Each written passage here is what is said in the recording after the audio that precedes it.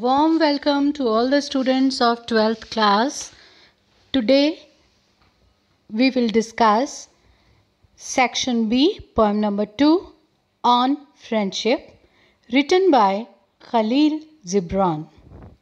Dear students, Khalil Gibran is one of the most famous and the most quoted poets of English. Before starting the lesson, let's go through the learning objective. By the end of this session, you will be able to understand the complete poem, the poet, meaning of difficult words, comprehension questions, and the theme of the poem. Dear students, in examination, you will get two types of questions from the poetry section. One will be central idea for 3 marks and another question will be a comprehension questions based on the stanza of any of the poems. It will be for 4 marks. About Khalil Gibran. He is very famous in English literature. He was Lebanese American writer. He was not only a poet but a visual artist too. He was a philosopher. Although he rejected the title, but most of the people of his circle always loved his philosophical personality. He was born on 6 January 1883. In Lebanon. He died on 10th of April 1931 in United States. His nationality was Lebanese and Khalil Gibran was born in Lebanon. Dear students, he had a poor childhood. His learning was limited to regular visits to village priest only. The priest taught him essentials of religion and the Bible, alongside the Syrian and Arabic languages. The saddest part of his life was when he was 8 years old. His father was accused of tax evasion and was sent to prison. Later on, his father took the family to US. They arrived in Boston in 1895, but he could not have the formal education. Gibran was placed in ungraded class. That ungraded class was for immigrant children. But Gibran was very curious as a child. His curiosity led him to the cultural side of Boston. He was also exposed to the rich world of theatre, opera, and artistic galleries. Let me tell you what is an opera. In an opera, we are depicting a beautiful story with the help of music. The actor is also a singer, and the whole story is told in the form of songs and enactment.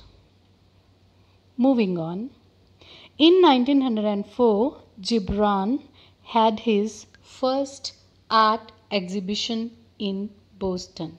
He also made a society for Arab writers. Dear students, now we will study the poem on friendship. This is the 9th piece in Khalil Gibran's best known work, The Prophet. The Prophet was one of his most famous works. It is a book of 26 prose poetry essays written in English. The poem on friendship has been taken from this book. It immediately brought the writer into the limelight and made him popular. The poem consists of 3 stanzas. The first stanza is made of 4 lines, the second stanza is made of 11 lines, the third stanza is made of 7 lines. So the entire poem is of 22 lines. Let's read the poem without any delay. First of all, we'll have the complete reading of the text, then I'll paraphrase it for you. Text on friendship. And a youth said, "Speak to us of friendship. Your friend is your needs answered. He is your field, which you sow with love and reap with thanksgiving. And he is your board and your fireside. For you come to him with your hunger, and you seek him for peace. When your friend speaks his mind, you fear not the nay in your own mind, nor do you withhold the A. And when he is silent, your heart ceases not to listen to his heart. For without words, in friendship, all thoughts, all desires, all expectations are born and shared with joy that is unacclaimed. When you part from your friend, you grieve not, or that which you love most in him may be the clearer in his absence, as the mountain to the climber is clearer from the plain.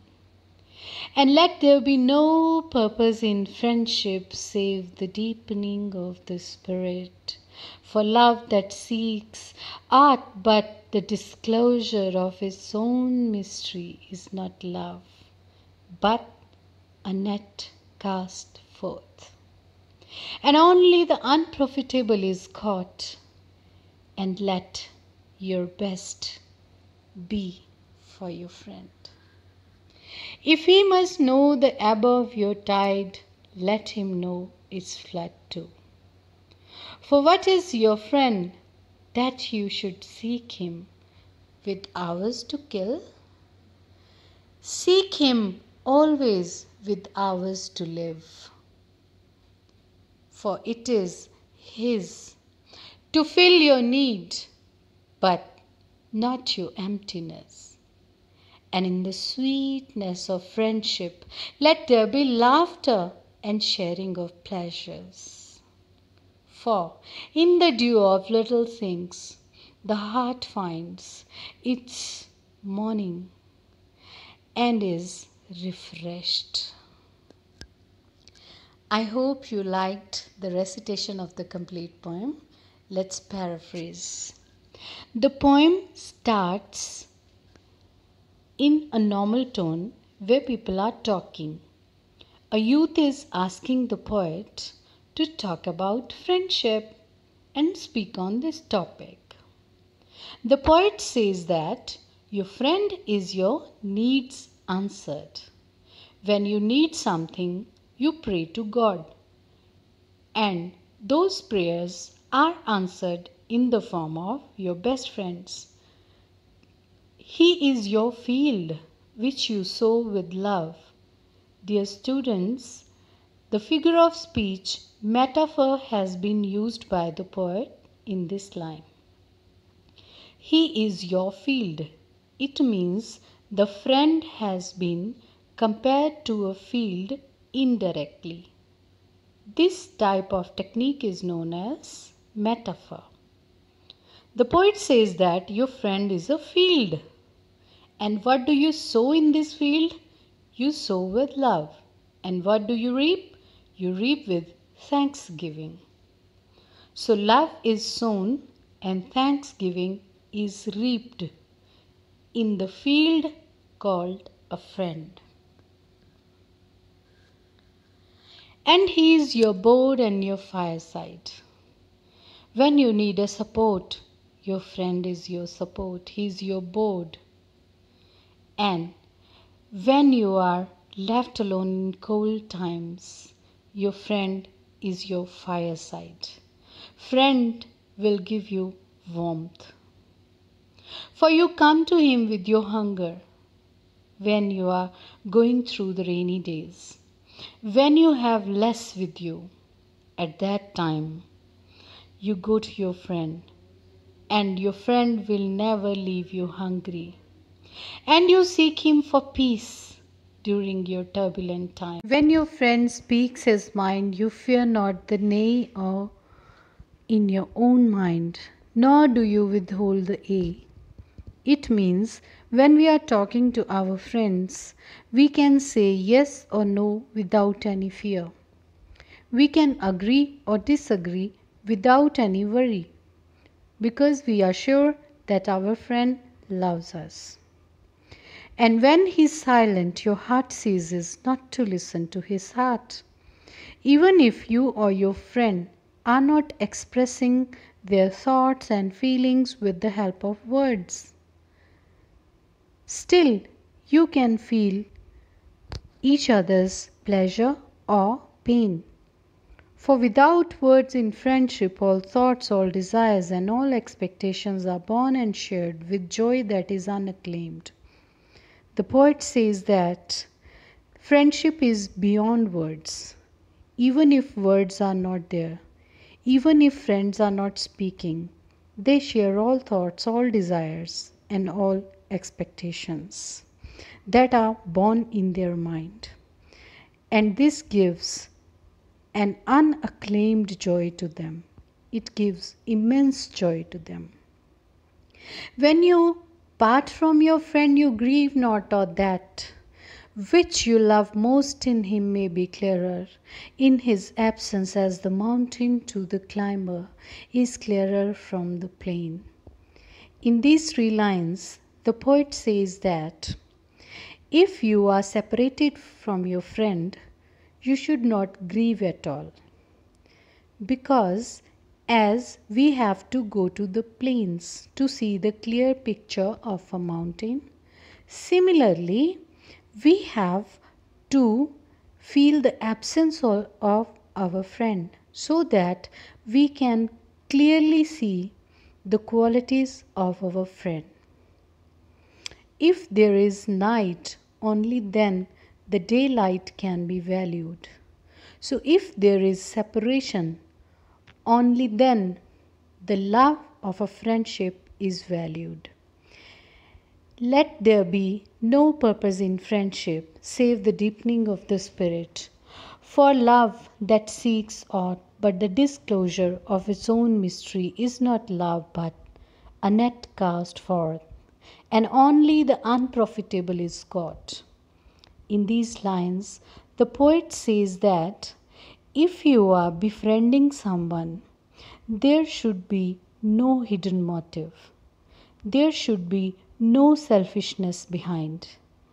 If you are making friends only for your selfish motives, then you are not better than a hunter. As a fisherman is casting net to catch fish, similarly you are casting a net, and what will you get in this net? Only the unprofitable things. And let your best be for your friend. Dear students, the poet says that everything that serves you the best should be available to your friends. It means all your blessings should be shared with your friends. If he must know the ebb of your tide, let him know its flood also. For what is your friend that you should seek him with hours to kill? Seek him always with hours to live. If your friends know your highs, they should also know about your lows. If your friend is aware about your positives, they should be equally aware about your negatives. If they know about your success, they should also know about your failures. because the poet says that a friendship is not measured by how many hours you spend with your friends. A friendship is measured by how many hours you live with your friends through every thick and thin. For it is His to fill your need, but not your emptiness. And in the sweetness of friendship, let there be laughter and sharing of pleasures. For in the dew of little things, the heart finds its morning and is refreshed. And in the end of the poem, the poet says that your friend is not there to fill your emptiness. Your friend is not there because you feel lonely without a friend.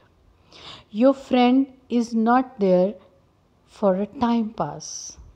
In friendship, you should share every kind of sweetness, like laughter and pleasure. If your friends are standing in your pain, they should also be a part of your success. All these little things will make your life fresh and beautiful. Let's quickly go through the summary of the poem. Now you can easily write the summary of the poem. Dear students, summary will not be asked in the examination. We are just trying to understand the poem by this summary. So the entire poem revolves around the friendship and the value of friendship. The poet says that a friend is a God's gift. A friend is God's way of answering your needs. And the poet says that we nurture a bond of friendship with love, and in return we get gratitude and thanksgiving. A friend has been compared to a field in which we sow with love and we reap with thanksgiving. A friend is our support. A friend has been compared to a board that provides strong support through every thick and thin. He is like a fireside and provides us warmth during the turbulent times. When we are talking to the friends, we don't fear to say yes or no. We don't fear either to agree or disagree with friends. One does not need to proclaim one's love for a friend. Love is automatically understood because friends' hearts are always connected to us. A friend will be able to read our thoughts even if we do not express them. Similarly, it is true for the friend. If the friend is upset and they are not telling you, you will immediately understand that there is something wrong. We can open our heart to our friends, and our friendship should be free of any kind of trickery or hidden motives. So all these little things will refresh our heart like the morning dew.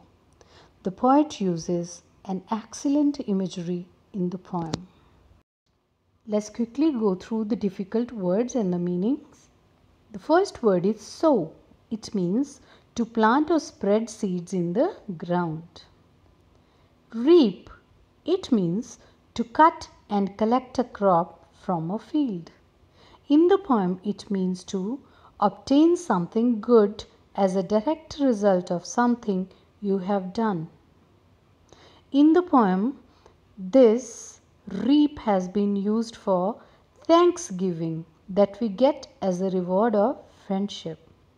Next word is ceases. It means stops happening or existing. Next word is ebb. It means the period of time when the sea flows away from the land. Dew. Dew means the small drops of water that form on the ground, etc. during the night. You must have seen dew on the flowers and the grass early in the morning. Let's go through the central idea of the poem. This is the first type of question answers. Comprehension and enjoyment. The first thing is give the central idea of the poem. Now you have understood the complete poem, you can easily extract the central idea of this. In this simple poem, the poet highlights the virtues and advantages of having friends. A friend gives us unconditional love and support. A friend is a gift of God. He is God's way of answering our needs. We nurture a bond of friendship with love, and in return, we get gratitude and thanksgiving. So, a friend is a board, and that board supports us in all times. He gives us warmth in cold times. All our desires and feelings are shared with the friends, even when they are silent. We know the real value of a true friend when we lose a friend. We should not be selfish or dishonest with our friends. Friendship should be free of designs or selfish motives. A friend will be able to read your thoughts even if you do not express. You can open your heart to your friends, and you can share your joys as well as sorrows to your friends. This is what can refresh your heart like the morning dew. The poet suggests that always be true to your friend, as a friend is the precious gift of God. The second type of comprehension question will be in the form of this type that is in front of you. You have to read the lines that will be given to you, and you have to answer the questions on the basis of these lines. Here we get the lines. He is your field which you sow with love and reap with thanksgiving, and he is your board and your fireside, for you come to him with hunger and you seek him for peace. When your friend speaks his mind, you fear not, nay, or your mind, nor do you withhold a. Dear students, the questions may be asked like all these questions. First question is, name the poet. Now you can answer it. Yes, Khalil Gibran is the poet. Second question, what is the most important thing that one can give to a friend? Yes, love is the most important gift that we can give to a friend. Question number 3. When do we shower our friends with love? What do we earn in return from them? We get gratitude and thanksgiving in return.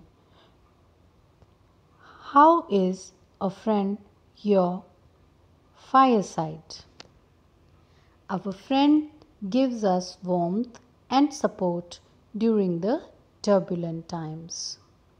So, in all these 4 questions, very simple information has been asked from you, and that thing is available in all the lines that have been given to you. Now coming to the second stanza that we have. Once again, you have to read the lines given below and answer the questions. Now you should try first at your own, okay? For that which you love most in him may be clearer in his absence, as the mountain to the climber is clearer from the plain. And let there be no purpose in friendship save the deepening of the spirit. For love the seeks aught but the disclosure of its own mystery is not love, but a net cast forth, and only the unprofitable is caught. Here, the first question is, a mountain appears clearer when one is on the plain at some distance away. How does the poet relate this statement to understand the value of a friend? So all of you know that the mountain appears clearer from a distance. Similarly, the value of a friend is understood in his absence. Second question, what should be the main purpose of friendship? Dear students, we have discussed the complete poem. The entire poem says that only spiritual bond should be the purpose behind your friendship. No other selfish motive should be there. So the main purpose of friendship should be the deepening of the spirits. It refers to deepen the soul and establish stronger bond. It means that we should share the spiritual values with our friends.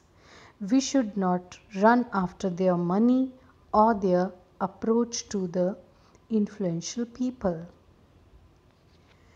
The most interesting question is, list all the qualities a true friend should have according to Khalil Gibran. You can easily extract the qualities out of the poem. According to Khalil Gibran, a true friend is a gift of God. So, the first quality of a friend is support.